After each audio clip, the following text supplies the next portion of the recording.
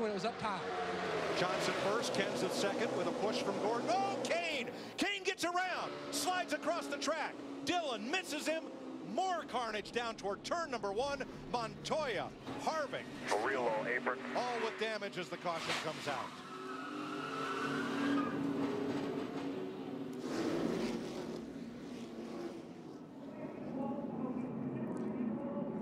Well, Keelan Harvick is not Dad's good luck charm today.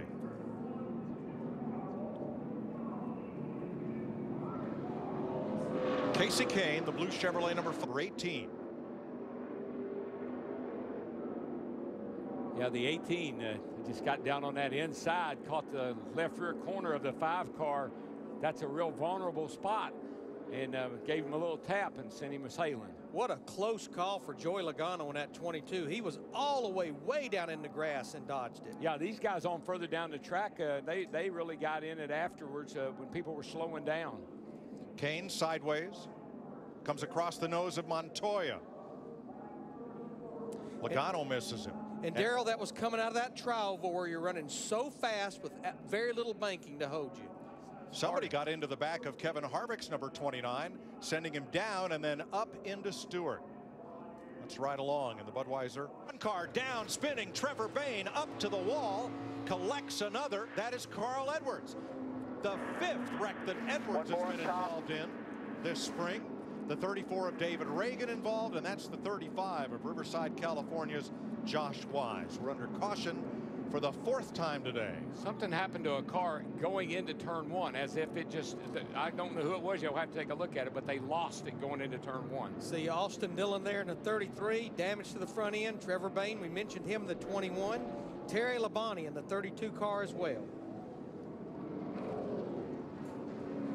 Josh Wise all torn up, and his teammate at Front Row Motorsports, David Reagan and David Gilliland. My goodness, all 3 of the front row cars of Bob Jenkins taken out in this pileup. Let's see what happens here. I looked up, I saw a car spinning, I couldn't tell why. 27 is the first car out of line in front of you.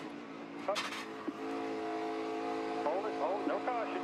Caution is out. Caution is out. Caution is out. Here's Brad Keselowski on the outside of Carl Edwards. Rudeman just ahead. Let's see what happens here. I looked up, I guess it was the 2 car I saw going, looked like he was down on the apron sideways. Ooh, looked like possibly. But it looked like they started accordioning up in front of Brad Keselowski. Very similar to what we saw at the start of the race, Larry. Just somebody slowed up a little bit and it caused that accordion. Caution. Jeff Burton and his Cat Chevy have pounded the wall, leaving Scott Speets out on the racetrack. Excuse me, we are still green. I said caution. Yeah. And now it's out. Now on the front stretch. I knew something was going on. Mike, I looked down there and they were all 3 and 4 wide. I said, man, we're a little early for that, but the caution was out. Perhaps the lead. You got hurt in about. And oh, by the way, it's not over. It's just now on. Darrell, keep an eye on Dale. Oh, car in the wall, hard. Turn 1.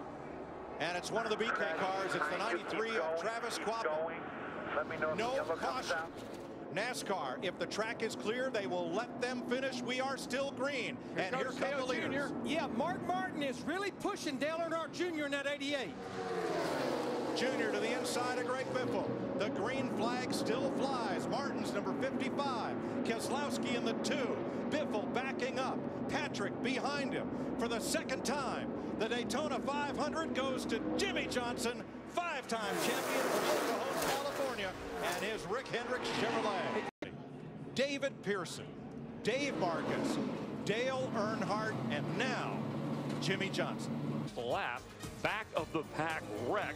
No caution thrown on the part of NASCAR. It is their discretion, figuring no serious danger to anyone on the track and letting them race to the end in the 55th running of the Daytona 500 as Jimmie Johnson winning for the 2nd time. He led the last 10 laps, led a total of 17 laps, and was steady all day. His fastest lap coming late in the race. Steve Burns is with Jimmie in victory lane.